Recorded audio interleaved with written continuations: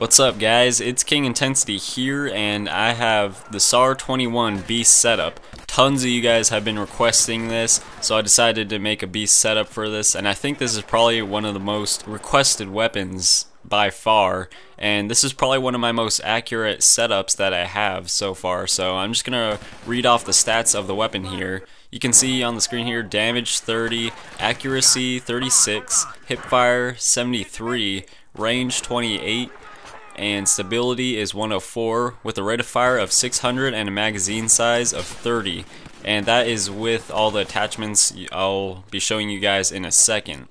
So to kick off this build, we're going to start off with the optic, which is a Coyote RDS, and this is probably my favorite sight to use. It's not as intense as the holographic might be. It's kind of like that bridge between like that first sight you get and the holographic sight. So I think this is just a really good sight to use.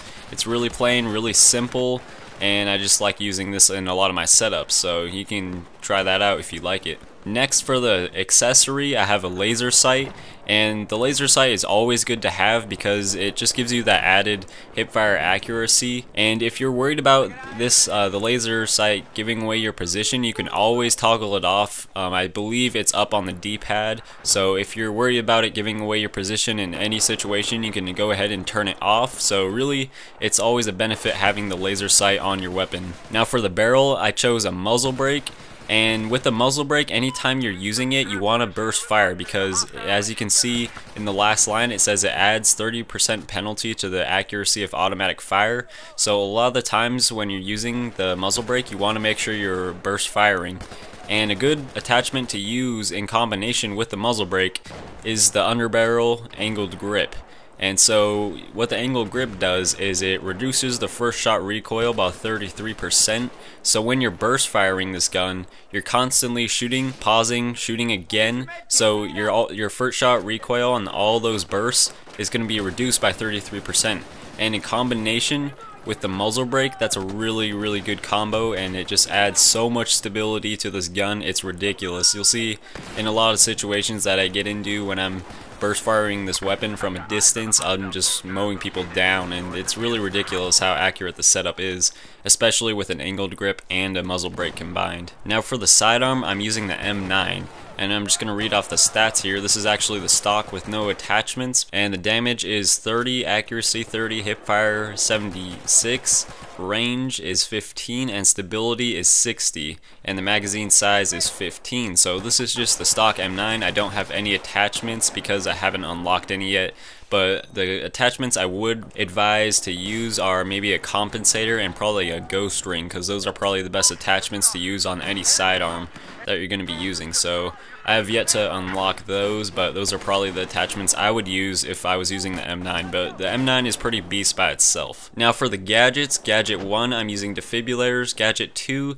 I'm using a medic bag, and in combination with the field upgrade of Combat Medic, this is a really good setup for grabbing easy points.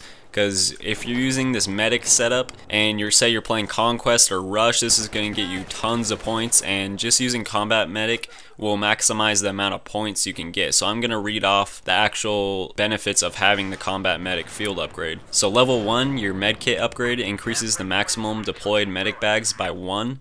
And so you can put down 2 of those on the field, and that's going to get you tons of points if you have them in different locations. So that is always good. Level 2, sprint increases maximum sprint by 10%, so that's always good if you need to run to revive someone or give somebody health. That always helps. Level 3 is defib upgrade, increases charge up speed of the defibrillator. So if you need to charge up really fast to give that maximum health to someone when you revive them, always helpful for that to happen. And level 4, the medical unit, occupied vehicles will slowly heal nearby soldiers. So that is actually a really good upgrade, because say you're in a Humvee or something like that and there's someone next to you that's taking cover right next to you, you can be in an armored vehicle and still be able to heal them, which is really good for this setup. Now finally, to end this setup off, for grenades, I'm using the Argo Impacts, and this is actually the first setup that I've used them in. You won't see these in my gameplay, but these are actually very good for when people are behind cover and maybe you've shot at them a little bit